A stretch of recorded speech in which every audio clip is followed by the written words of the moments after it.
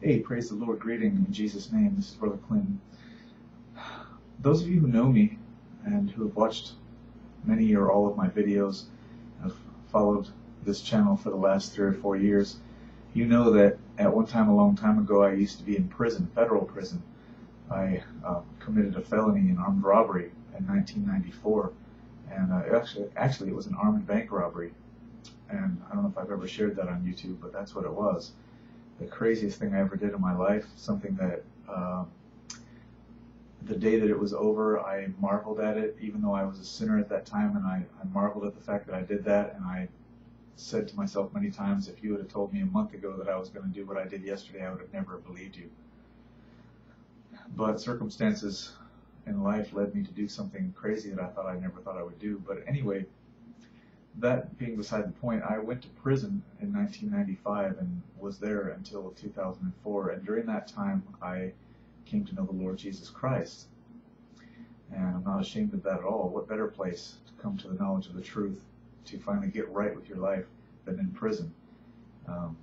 Not that it's a good thing to play with the Lord and read the Bible while you're in prison and then put it down when you get out, but to pick up the Bible and seek God and to come to Him and know Him while you're in prison is a wonderful and an awesome thing. In fact, that's why your life has been spared and you have that time. So what a blessing it is to use it for that.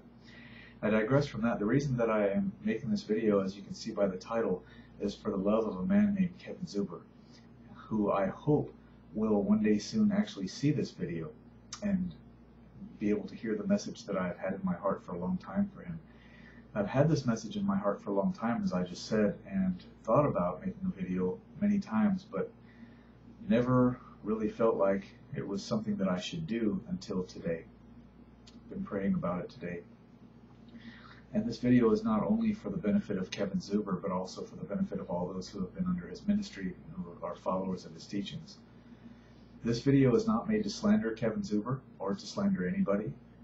This video is not made to be contentious or prideful and to say, well, I'm better than you and I'm right and you're wrong, so you better listen to me, otherwise you're going to perish. But this video is a plea of love to Kevin Zuber and to all those who are followers of his, friends of his, that they would hear the word of the Lord that I have in my heart to share with them this day. When I was in prison, and the reason that I shared this with you in the beginning of the video, when I was in prison at FCI Phoenix, which is a federal men's facility just to the north of Phoenix, Arizona on the 17 freeway and Pioneer Road, there was a man named Kevin Zuber who came in every Monday night as a volunteer minister to preach the Word of God in the chapel there. And we used to gather together in the chapel and have what we called church. And I attended the Monday night meetings under Mr. Zuber's ministry for probably, I don't know, half a year, something like that. And as I have shared with some of you before, when I first was born again and came to the Lord Jesus Christ, I didn't know the gospel of the Lord Jesus Christ. I thought that I was a Christian because I had accepted Jesus Christ as my personal Lord and Savior. And I was so hungry for the things of the Lord and so innocent in my knowledge that I would devour anything that anybody gave me that had to do with Jesus Christ. And so I got very into theology. I got very into commentaries and theological books and theological teachers, and Mr. Zuber was among them, and he had what seemed to me to be great knowledge. And so I sat under his ministry. But as I sat under his ministry, little by little, there came out things in his speech that struck me as, in the beginning, very odd, and towards the end of my time under his ministry, very grievous. And some of those things were as follows. When I went to his meetings, I kept hearing him compliment those of us who were sitting under his ministry by using the term theologians, budding theologians. Oh, you, sir, are a budding theologian. And he meant that as a compliment, like we were coming to be as he was. And we took that as compliments at that time, and I'm sure he meant it as a compliment. But now, as that I'm a Christian, I know that being a theologian is definitely not a thing that someone who wants when they desire to serve the living God. Because theology and Christianity do not mix. Theology and the doctrine of Christ are not compatible, even as water and oil are not compatible. And the reason that I say this is because the Scripture says so, and I'm going to share this verse of the Scripture with you in Isaiah, which testifies that the theologians are lost and confused. It says in Isaiah 28:13, and may the Lord bless the reading of His Word, But the word of the Lord was unto them precept upon precept, precept upon precept, line upon line, line upon line, here a little and there a little, that they might go and fall backward and be broken and snared and taken. And if you read the entire passage of Scripture, you'll see that the people that this is talking about, when it says the word of the Lord was unto them, the word them, the personal pronoun them, is talking about a group of people who think themselves to be wise in the ways of the Scripture, but they don't understand because they will not humble themselves as little children. To them, the Scripture is precept upon precept. And I heard Mr. Zuber say that over and over and over when he was teaching, precept upon precept, as if it were a good and a right thing. And one day I was reading the Scripture and I came upon this and I said, wait a minute, that they might go and fall backward and be broken and snared and taken? That doesn't sound like a good thing. And that is what is reserved for those people who view the word of the Lord as precept upon precept, line upon line, here a little and there a little. And theologians view the Scripture as such. That's how theologians view the Scripture. And that's how I began to know that theology is witchcraft and foolishness, and it has nothing to do with the doctrine of Christ or serving the Lord Jesus Christ. Theology is science. It's the study of God. And not that I have anything against science. True science is great, but there is a science in the Bible called science falsely so-called. I shouldn't say there is a science in the Bible. I should say there is a form of science referred to in the Bible as science falsely so-called. And there's a lot of those, science falsely so-called, and theology is one of them. So that's one of the things that began to discourage me. And then one day as I was sitting in one of Mr. Zuber's Bible studies, I heard him say that at his church, which was at that time a denomination called Grace Brethren, that they baptize people 3 times. That they put them in the water, and they say in the name of the Father, and they dunk them in the water. In the name of the Son, then they dunk them in the water again. In the name of the Holy Ghost, and they dunk them in the water again. And at that time, I didn't know the gospel of Christ. I didn't know the doctrine of baptisms. But I knew that that was wrong. And I couldn't have explained to you why at the time. I just knew that that was wrong. And so that was kind of a red flag to me. And now I know, of course, that there is no 3 names. Father, Son, and Holy Ghost are not names. There are not 3 baptisms. And there are not more than 1 faith in the Church of Jesus Christ. There is 1 Lord, 1 faith, and 1 baptism. And that baptism is a baptism of water and spirit, whereby we are baptized in the name of the Lord Jesus Christ for the remission of our sins and filled with the Holy Ghost. And that brings me to the 3rd red flag that came up when I was sitting under Mr. Zuber's ministry. I had received the Holy Ghost at that time. I had received the Holy Ghost a few months after I was born again. And I heard him say in one of his meetings something that really disturbed me. He talked about those who received the Holy Ghost as if we were ignorant, backwoods hicks, and he was mocking. And he was saying something like, wow, received the gift of the Holy Ghost. And he was talking about people who Christians who receive the gift of the Holy Ghost and speak with other tongues and prophesy, as the Scripture says. And he was speaking of it as if only an idiot would believe something so ridiculous as that you would speak with other tongues when you receive the gift of the Holy Ghost. And when I heard him say that, I left. I don't remember exactly if I walked out at that point or if I just left at the end of that meeting and never came back. But that was the end of my sitting under the ministry of Kevin Zuber, and it was a very sad thing because the man believes himself to be a Christian, but yet Jesus said, except a man be born of water and of the Spirit, he cannot enter into the kingdom of God. And Kevin Zuber is born of neither. And those that are under his ministry are born of neither. And Kevin Zuber is a Calvinist. He's not a Christian. Calvinists are not Christians. Calvinists are followers of the doctrine of a man named John Chauvin, who is called John Calvin, who was a very confused individual and wrote a very dangerous book called The Institutes of the Christian Religion. It's a really thick book, about the size of 2 or 3 Yellow Pages phone books. And when you talk to a Calvinist, it's obvious that they're a Calvinist because they don't speak the Word of God, they speak the doctrine of Calvin. And it's one of the most dangerous, pernicious Protestant doctrines that I've ever heard. It's awful to see people that are trapped in it. It's just awful. And I was caught up in it for a little while. Those first couple of years I was born again and serving the Lord, and I was a believer of that once saved, always saved doctrine, until one day someone came to me and challenged me on it, and I went into my little prison cell and I got my Bible open, and I was going to write down every verse of Scripture that I could find to prove to him that we could never lose our salvation. And it was in the process of doing that God showed me that I was wrong. And that, of course, the Bible says from beginning to end that you can lose your salvation. When you're saved from the power of sin so that you can live right before God. You're not saved from the wrath that is to come. You're not guaranteed a position in heaven no matter what you do. The Scripture says that if we continue in the faith, grounded and settled, and be not moved away from the hope of the gospel, then we shall inherit the kingdom of God. He that endureth to the end shall be saved. He that overcometh, the Scripture says. Jesus said that 7 times in the Revelation. He that overcometh. And so this doctrine of Calvinism is dangerous and pernicious and ungodly.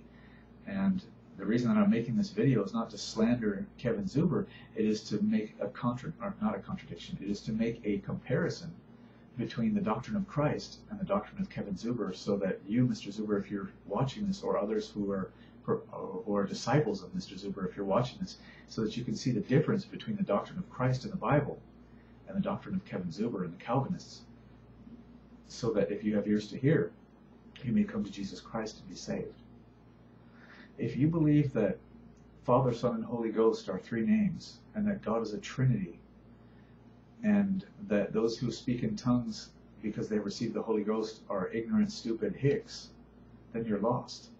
You're deceived and you're lost. Because there is no triune God.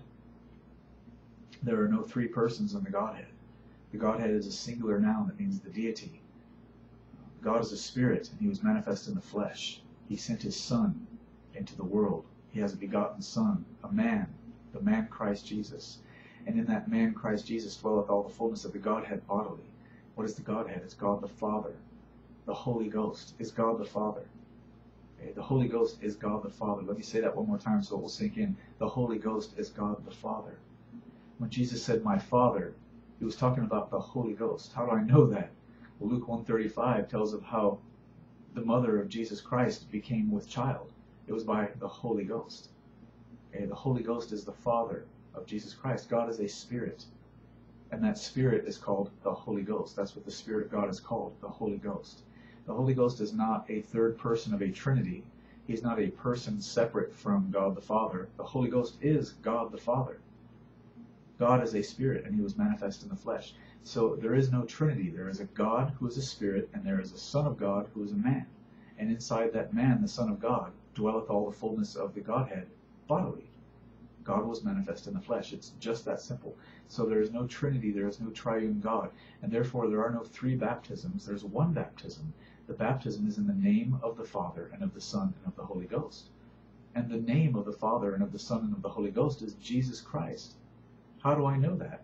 Well, because Jesus commanded his disciples to go forth and baptize, teach all nations, baptizing them in the name of the Father and of the Son and of the Holy Ghost. And that's what they did. From the first day that Peter began to preach the gospel, and the other apostles preached it too, they told people to repent and to be baptized in the name of Jesus Christ. Jesus Christ is a name. Father, Son, and Holy Ghost are not names. Jesus Christ is the name of the Father and of the Son and of the Holy Ghost. So if someone puts you in the water and they say, I baptize you in the name of the Father and the name of the Son and the name of the Holy Ghost, they're performing a pretend, blasphemous, fake, counterfeit Catholic ritual that has nothing to do with the Lord Jesus Christ or his word or his church. But if a man of God takes you and tells you of the gospel of Jesus Christ, that you can receive remission of sins through his name, and you believe that gospel, and he puts you in the water, and he says, I baptize you in the name of the Lord Jesus Christ for the remission of your sins, and puts you under that water and pulls you back up out again, what just happened is that you have received the remission of your sins, even as the people of Israel received remission of their sins when John the Baptist was sent to baptize them unto repentance for the remission of their sins. Mark chapter 1, verse 4. And so after the New Testament was established on the day of Pentecost in 33 AD, in the 2nd chapter of the book of Acts, Jesus' disciples went forth and preached baptism in his name for the remission of sins, whether you're Jew or Gentile, so that you could get your sins remitted. And if you haven't been baptized in the name of the Lord Jesus Christ, believing that it is for the remission of your sins through his name, then you haven't received remission of your sins. I don't care if you're born again. I don't care if you go to church every week. I don't care if you drive the Sunday school bus. I don't care if you're the bishop of the Western region. I don't care if you give everything that you have to the poor. If you haven't obeyed the gospel of Christ, you're not a Christian, Mr. Zuber. You're not a Christian, disciples of Mr. Zuber. You're not a Christian, Calvinist. If you haven't been baptized in the name of the Lord Jesus Christ, you have not received remission of your sins. There's no other way in the Scripture, according to the Holy Bible, that you, in this period in history, since the day that the New Testament began, in the 2nd chapter of Acts, there's no other way for you to receive the remission of your sins than to repent and be baptized in the name of the Lord Jesus Christ. And when you do that, the Bible says that you will receive the gift of the Holy Ghost.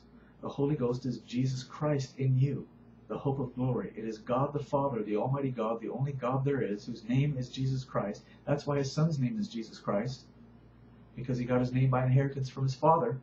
Hebrews chapter 1, verse 4. John chapter 5, verse 43, I am come in my Father's name. John chapter 17, I have made manifest thy name unto these which thou hast given me.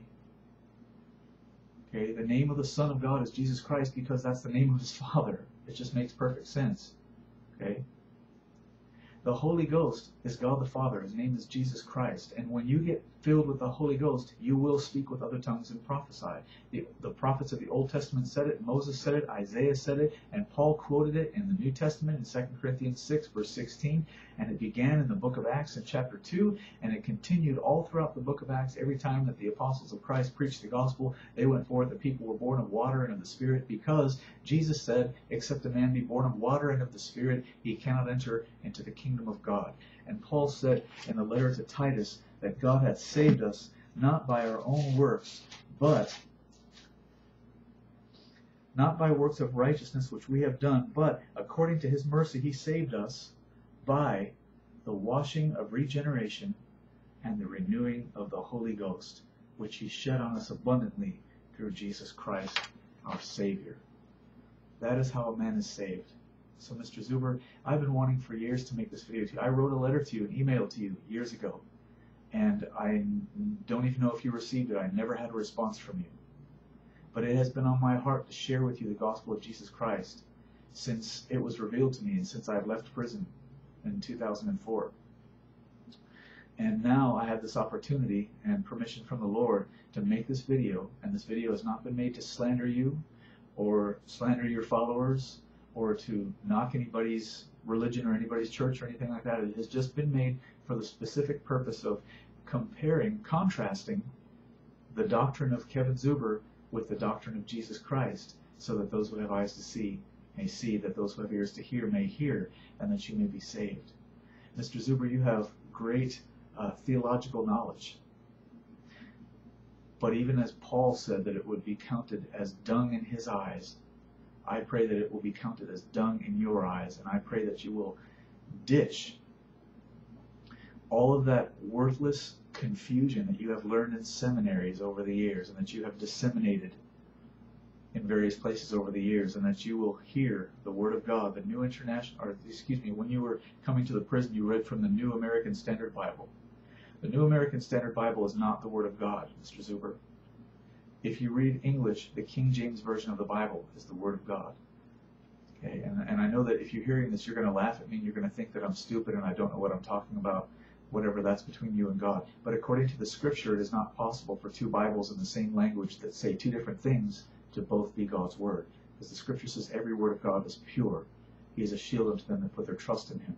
It says all Scripture is given by inspiration of God and is profitable for correction, for reproof, for doctrine, for instruction in righteousness. Now, how can two Bibles that say two different things both be profitable for correction when they don't say the same thing? That's just not possible. Okay? How can one Bible, which says, pardon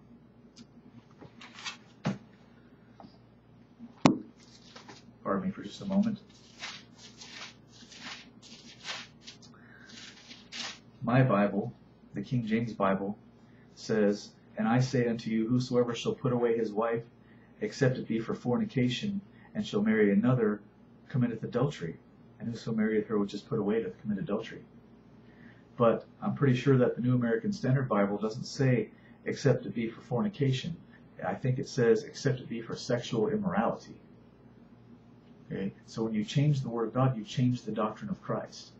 Because the New American Standard Bible gives people permission in the churches to put away their wives and marry someone else because their wife did something that they consider to be sexually immoral. But the King James Bible, where the words of Jesus Christ said except for fornication, teaches that the only way that you can put away your wife and marry another is if she's found to be sexually unfaithful to her husband before their wedding, which is called fornication. And once they're married, once the wedding is consummated, if the wife commits an act of sexual immorality, it is called adultery. And it's very serious, but it is not a cause for a man to put away his wife and marry another. And if he does, he's committing adultery because that woman is his wife as long as they live. That's just one example. One word has been changed from one Bible to another, and it creates a doctrine that is false and is causing people to be sealed unto destruction. Because if you put away your wife and marry another, you are committing adultery, and adulterers shall not inherit the kingdom of God. How many people are there in your church, Mr. Zuber, who have divorced their wives and their husbands and are married to other people, sitting in your church in open adultery before God and men, because the New American Standard Bible says that what they're doing is okay? But the Holy Bible says that what they're doing is wrong, that it's adultery, and that they will not inherit the kingdom of God.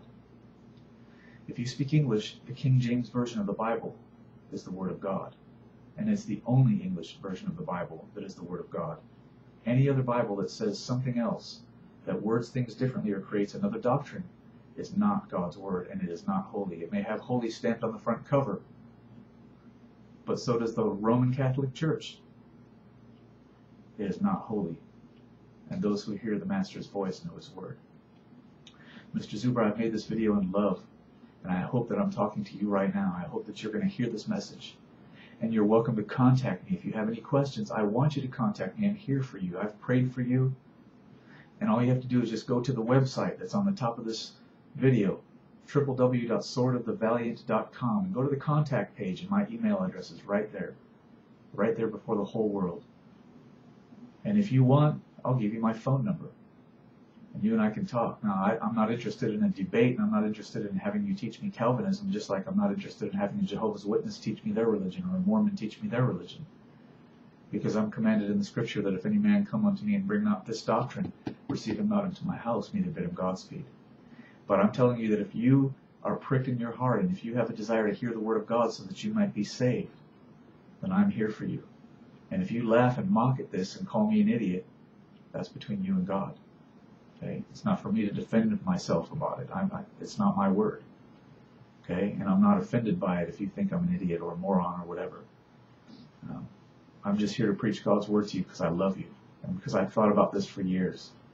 And like I said, I did write you a letter several years ago, and I have gotten no reply. And it's just been on my heart lately more and more and more to make this video. So if those of you who are watching this video know Kevin Zuber, please forward this video to him. Please, I beseech you, in the name of Jesus Christ, forward this to him and beseech him to watch it and to listen to it and to take the time to hear the Word of God. There are no Calvinists in the kingdom of God. Calvinism is completely contrary to the doctrine of Christ. The gospel of Christ still is the power of God unto salvation to everyone that believeth. And it is my desire that you, Kevin Zuber, would hear and believe the doctrine of Christ, and that you would be like Paul the Apostle, who counted all his theological knowledge of the law as dung, and that you would embrace the truth of the law and understand it as it was written, as it was intended to be understood by revelation from Jesus Christ, and not by the garbage of seminaries. I made this video for you in love. I'm here for you. In Jesus' name.